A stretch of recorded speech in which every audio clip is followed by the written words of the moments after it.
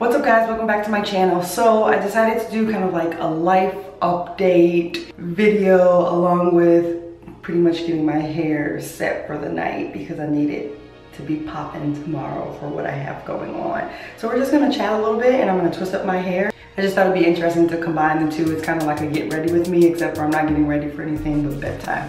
You know, if you're a naturalista or whatever, these are the products I'll be using. Just as Eden Essential Hair Refresher. It's actually for hair and body, which is pretty lit. And then I also use this Maui Moisture Curl Smoothie. It makes my curls so freaking soft and manageable. So anywho, how have you guys been doing? It's been, what the fuck? It's been a while and I am recording from my bathroom, which I don't do that often. I miss you guys, I really do. I feel like I have a lot going on when it comes to life. That's just what it is. Adulting at its finest, friendships, relationships, all that jazz. I'm just working through it one day at a time.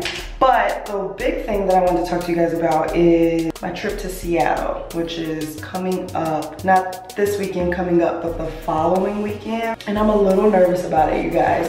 And the reason I'm nervous about it is because it's my very first solo trip. So I don't know if there are many people out there who watch my videos who have traveled alone. So I'm just doing a short weekend trip to Seattle. I'm staying in an Airbnb because the hotels are way too expensive. The couple that I'm staying with, they actually travel as well, which I thought was pretty cool to, you know, that they open their home up to other travelers. So that's pretty legit. And they have a freaking cute ass dog. And that was like in the description for the Airbnb. I was like, yo, sign me up for that dog. So I'm excited, but I'm super nervous just because I'm gonna be by myself. I've traveled alone to places and met up with people, but I've never been alone for like a duration of a trip, which will be early Friday, I fly out and then fly back late Sunday evening. So it's definitely gonna be different, but I think it'll be fine. It's just a little nervousness on my part because this is, you know, you get nervous the first time you do something that's not very familiar to you. So I think it's okay that I'm nervous. I think if I wasn't nervous, it would be a little strange. I will be, you know, documenting the entire trip, vlog worthy. I'll be Snapchatting. Make sure you guys follow me at BonnieBaby620.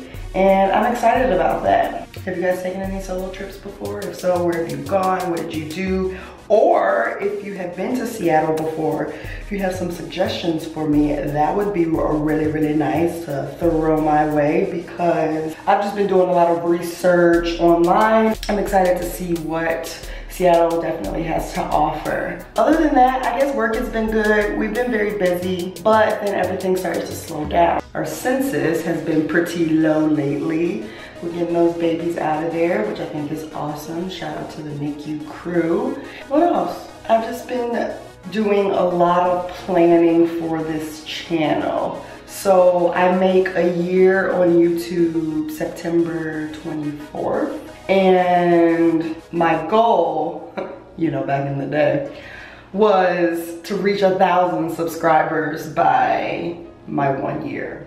Obviously that's not gonna happen, but we're actually almost at the halfway mark. So I don't know if you follow me on Twitter or not. I posed the question if YouTube had a glitch, which I still think that shit might be glitching. But I wondered if they had a glitch a few days ago because I literally went from 402 subscribers to like 434. Like I looked at that shit like, did YouTube mess up somewhere? Like what happened? It hasn't changed. So maybe it'll glitch again and it'll go back to the low 400s or whatever the case might be. But either way, I'm very proud of how far the channel has come. I'm excited to see the growth that will continue. I've got some hardcore supporters behind me and a lot of people who, you know, believe in what I'm doing and are rocking with me 100%, especially Ryan. She's been so helpful as I have moments where I don't want to do YouTube anymore. I think that YouTube,